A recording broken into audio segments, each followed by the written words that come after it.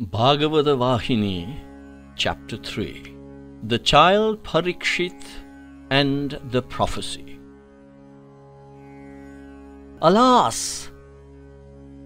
Is he to suffer at last this tragic fate? Is this to be the reward in store for him for all the good?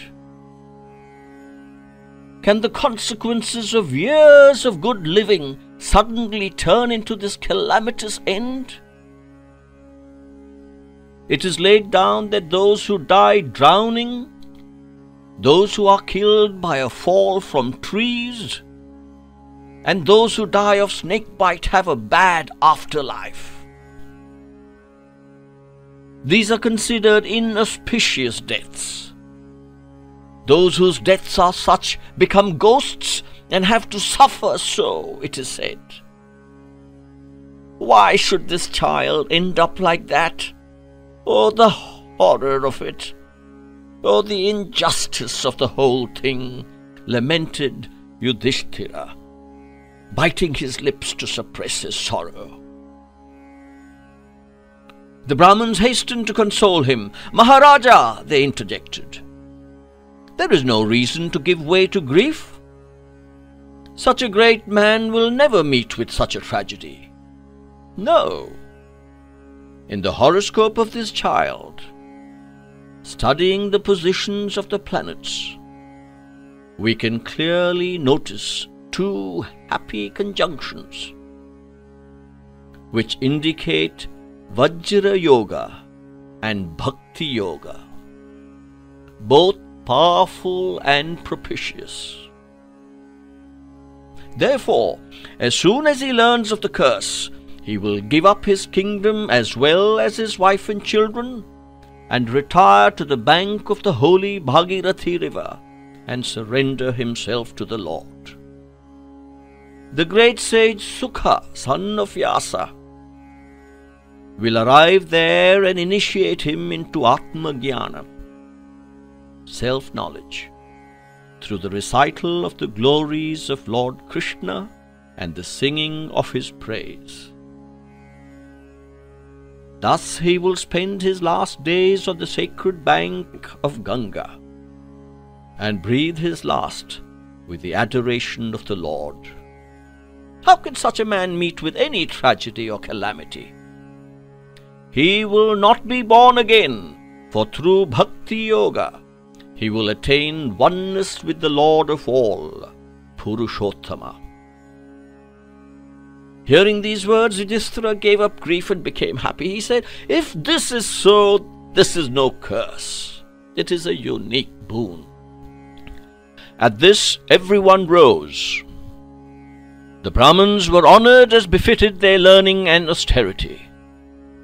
They were given gems and silken clothes, and the king arranged to send them home. Yudhishthira and his brothers moved into their palaces, but they spent many hours talking about the happenings of the day and of the fears luckily removed. They were filled with joy at the turn the predictions had finally taken. The baby grew in the lying-in room as the moon in the bright half of the month. Since it was born as heir to the great empire after a succession of dire dangers, everyone loved it and guarded it like the apple of the eye, as the very breath of their lives. Draupadi, who was broken by the loss of her own children, the Upa-Pandavas, Subhadra, who had suffered inconsolable loss in the death of Abhimanyu, and the Pandava brothers, who dreaded that the terrific arrow of Ashwathama, directed against the posthumous child of Abhimanyu, still in the womb of Uttara, might do the worst and destroy forever the Pandava line. All were relieved, nay, were overjoyed when they saw the child. They were supremely happy. They spent the days doting over the little lovely babe, whom they brought from the zenana for the purpose whenever they felt the urge to see it and hold it in their arms. The child too was very bright. It seemed to watch the lineaments of every one who fondled it or came before it. It stared into their faces long and lovingly. All were surprised at this strange behavior.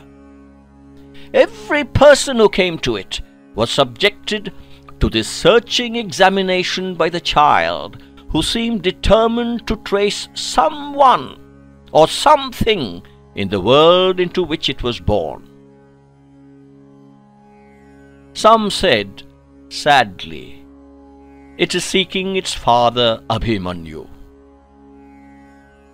Others said, no, the child is searching for Lord Krishna.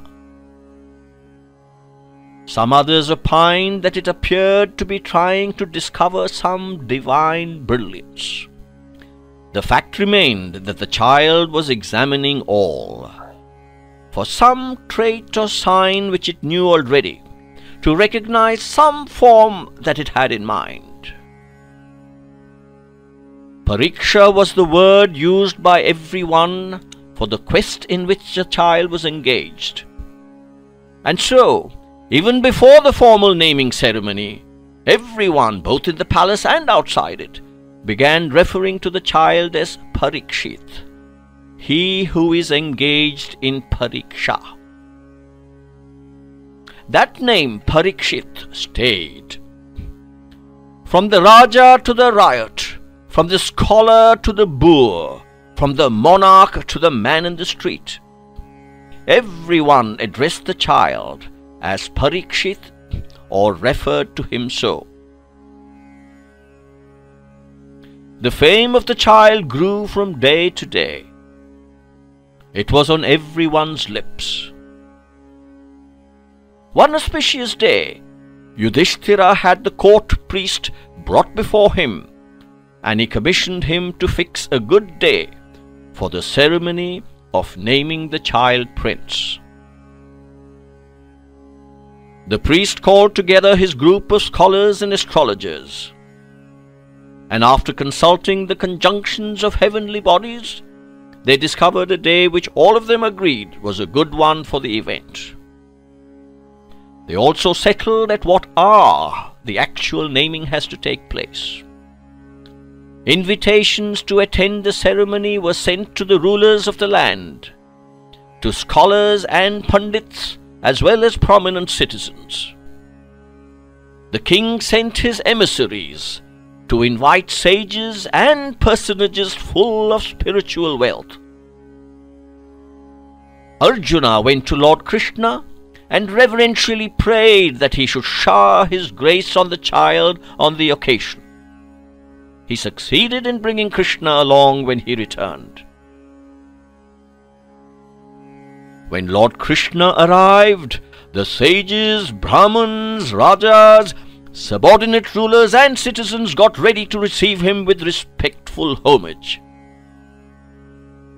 The Pandava brothers, attired magnificently, waited at the main gate of the palace to offer him welcome. When the chariot of the Lord was sighted, drums sounded, trumpets pealed mighty welcome, and joyful jays rose from every throat. Yudhishthira approached the chariot and embraced the Lord as soon as he alighted. He held him by the hand and led him into the palace, where a high throne was specially placed for him. After the Lord was seated, all else occupied their seats according to their rank and status. Sahadeva went to the inner apartments, and the child was brought on a gold plate, resplendent as the sun, made more charming by magnificent jewels. The priests recited prayers invoking the gods to bless the child and confer on him health and happiness. Sahadeva laid the child down at the center of the court hall. Maids and chamberlains came in long lines towards the place where the prince was, holding in their hands gold plates full of perfumes and flowers, silks and brocades.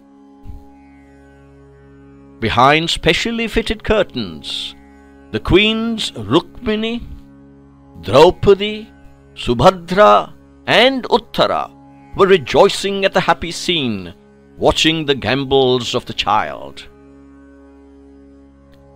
Sahadeva took the child and placed it on a bed of flowers in the mandap that was erected for the naming ceremony.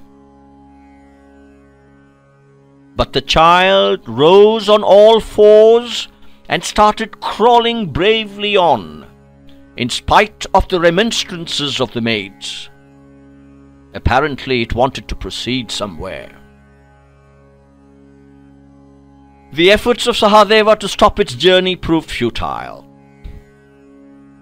Yudhishthira, who was observing its movements with interest, said with a smile, "Sahadeva, do not stand in the way. Leave him alone. Let us see what he does." And Sahadeva left his hold. He allowed the child to move wherever he liked. Only he took care to keep his eye always on him, lest he fall or hurt himself. He followed him at every step vigilantly.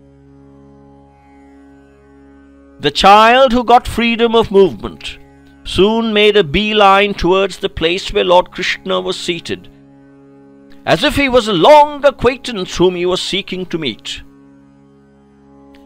The child grasped the feet of Krishna and pleaded by his looks that he may be taken onto the lap and fondled. The Lord saw his yearning. He laughed aloud. Then he graciously bent low and lifted the child onto his lap.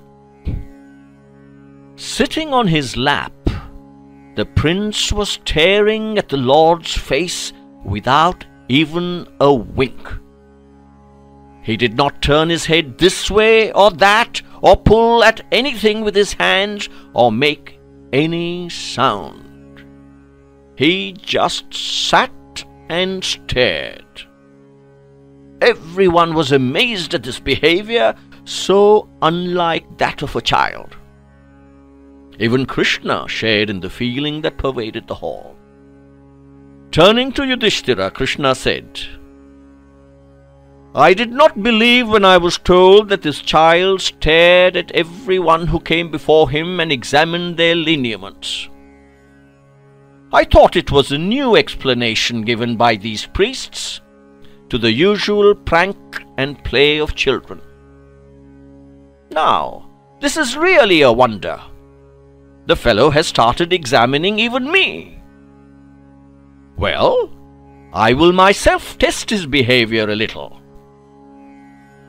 Then the Lord tried to distract the attention of the child from himself by placing before him a variety of toys, and himself hiding from view. He expected that the child will soon forget him. But his attention was not drawn towards any other object.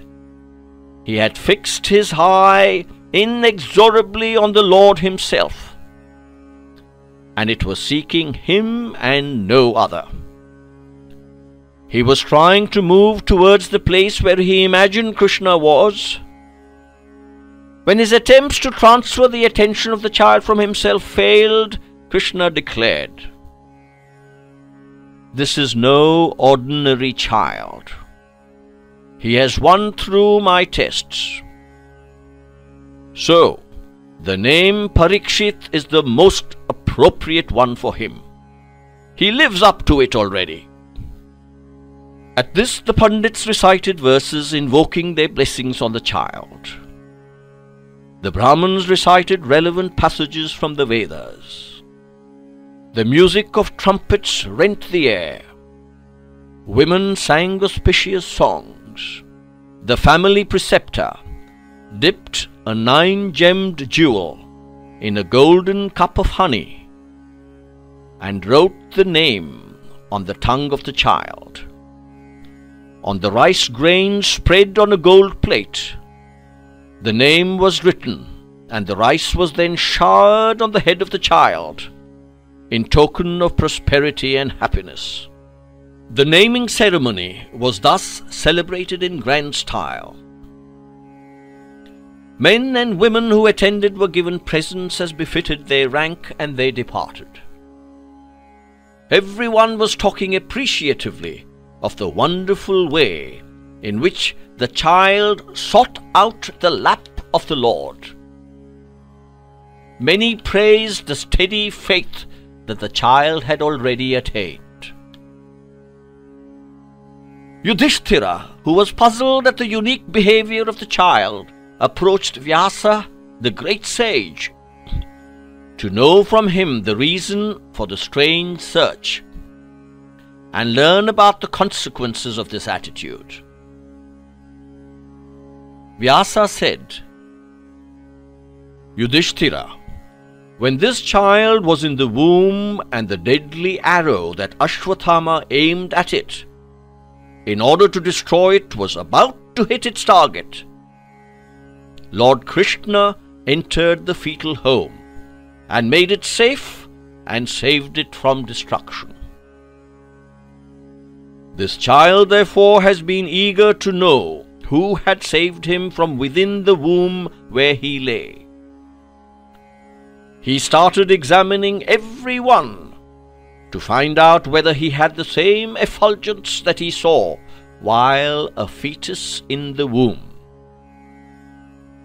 Today he saw that divine form with all its splendor, and so he moved straight towards him and prayed to be taken up and seated on the lap. This is the explanation for the strange behavior about which you are curious to know. Hearing these words of Vyasa, Yudhishthira shed tears of joy and thankfulness. Overjoyed at the limitless grace of the Lord, he paid him reverential homage.